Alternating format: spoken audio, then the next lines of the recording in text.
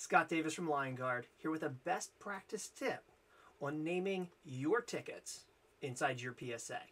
So let's take a look. I'm going to start by going into ConnectWise, and here you can see I already have a ticket pulled up.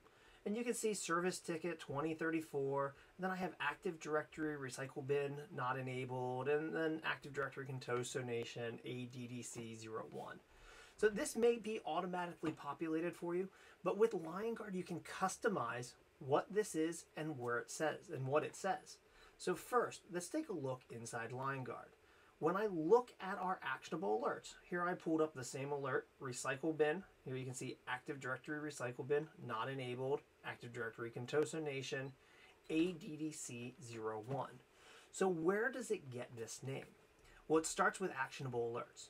So if we go over to actionable alerts, the rule name is going to make up the first part of that ticket title, or the actionable alert title that you see when the alert is triggered.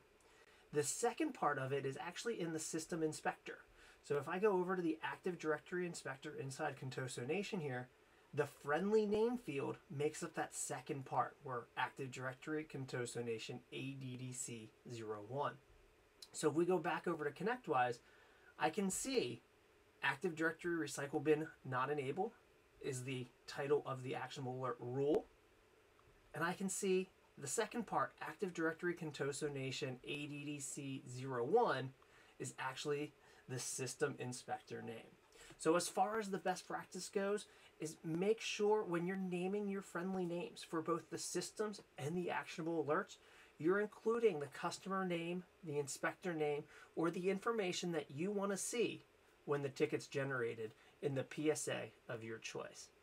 So that is my best practice tip for the day. Thanks for watching.